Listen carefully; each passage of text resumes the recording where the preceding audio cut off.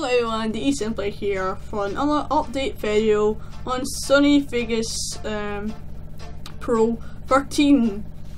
So this is an updated version of the video, and I finally got Fraps working again for my computer because DX does not support anything that's not DirectX.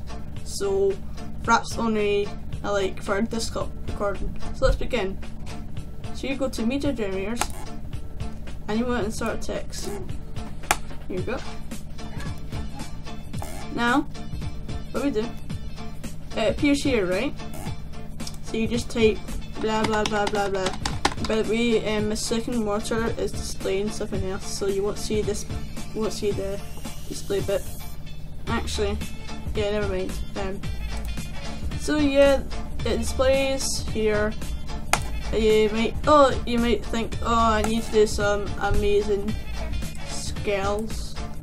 Yeah, and let's say you have one screen only. I have two, so let's say that. Oh, I need to do this part, and let's put this part away so I can blah blah blah. Edit. Whoa, that's awesome scales, bro. Then you want to go back to editing, and you're like, what happened? I showed you what happened wrong. You put it below the task and you can't get it. But I'm using Arial, you can see it here. So how you can get that is even if you don't lock it, you're still there, right? Can't do anything.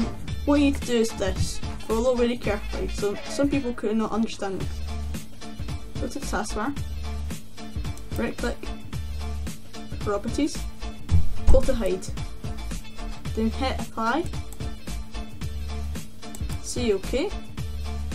Drag slowly down, then slowly lift up.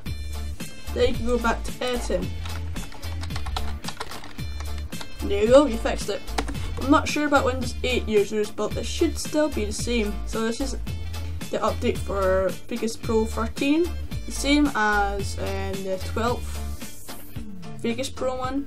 Basically the same, but I'll wait any updated video for it.